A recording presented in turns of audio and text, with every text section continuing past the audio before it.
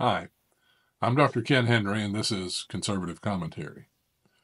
Well, I've harped about Democrats and their disdain for the American people, but I couldn't believe what happened in Florida following Hurricane Milton. But before we talk about how the swamp creatures reared their ugly heads, I'd like to ask you for a favor. Please like, comment, share, and subscribe. It really helps us grow the channel. And go to youtube.com/@KennethJHenry and check out our other videos. A federal disaster relief official ordered workers to bypass the homes of Donald Trump's supporters as they surveyed damage caused by Hurricane Milton in Florida. And this is according to multiple federal employees. You heard that right. This is an example of the swamp at its worst and the huge challenge the president will face when entering office in January. A FEMA supervisor told workers in a message to, quote, avoid homes advertising Trump as they canvassed Lake Placid, Florida, to identify residents who could qualify for federal aid. The supervisor, Mani Washington, relayed this message both verbally and in a group chat used by the relief team.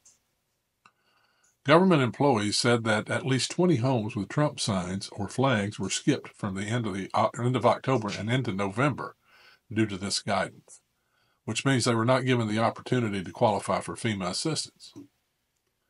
It is unclear whether the same guidance was issued elsewhere in the country.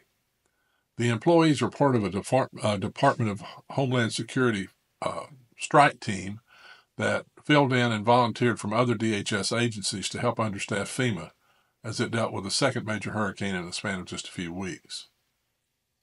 This guidance was first issued by Washington verbally on October 22 and again in the group chat on October 27, according to one of the employees. The Trump-related instructions were deleted from the chat a few days later.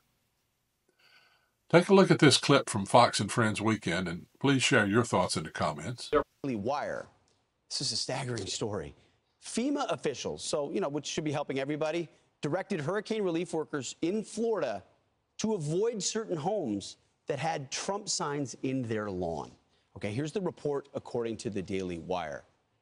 A FEMA supervisor told workers in a message to avoid homes advertising Trump as they canvassed Lake Placid, Florida, to identify residents who could qualify for federal aid. Internal messages viewed by the Daily Wire reveal. The supervisor, Marnie Washington, relayed this message both verbally and in group chat used by the relief team.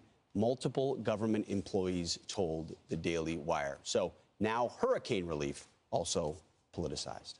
Yeah, no question. And by the way, there was already outrage that so many FEMA funds had been raided to give to illegal immigrants. And so obviously people are saying we gotta take the politics out of something as essential as emergency relief. I mean, this is insane. And by the way, the FEMA spokesperson has a statement. FEMA helps all survivors regardless of their political preference or affiliation. And we are deeply disturbed by this employee's actions. While we believe this is an isolated incident, we've taken measures to remove the employee from their role and are investigating the matter to prevent this from happening ever again. The employee who issued this guidance had no authority and was given no direction from anyone to tell teams to avoid these homes.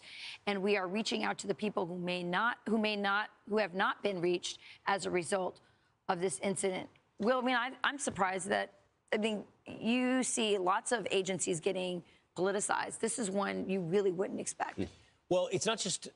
To me, my focus is less on FEMA and more, I would imagine this is the case in every government agency. And what it does is show the depth of the cancer inside of our government. Yeah. And that you have to root out politicization at the highest levels, for example, of the DOJ. But you have to also understand there's a bureaucracy under every one of these state departments where you have,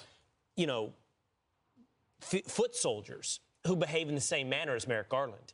Right. And in order to really reform the bureaucracy, I actually think you are going to need, like Elon Musk walking through the lobbies of Washington, D.C. with a sink in his hands. He's going to have to sit there with the Department of Government Efficiency and cut it down to the size you could drown it in a bathtub. Otherwise, this is where we are now.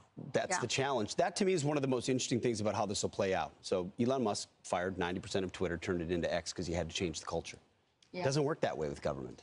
You wish it could. I remember Well, what you we did with the department. You can though, Pete. You can. You just have to do it on a certain process, and you got to be dedicated to doing it and demonstrating how to do it. Well, the first thing you have to do is take out the unionization of federal employees so that they're fireable. Absolutely. And I also heard that, and by the way, Vivek... That is a massive task. We did that at the VA when we were running out at just the VA, and they refused to use it inside the VA. Yeah. So the government bureaucracy then fights back and says, okay, we have this tool, but we're not going to use it.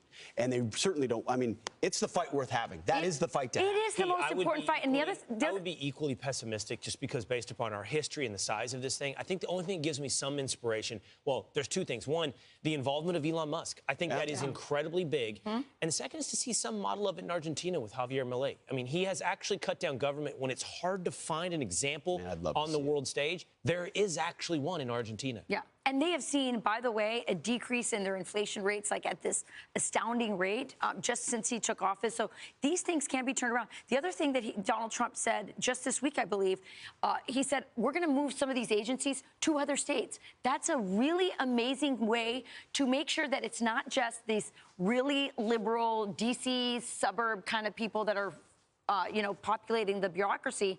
Get it out, decentralize, make sure that these agencies are representative of the people. And I think that would help to get them depoliticized. It's an amazing idea. Love that.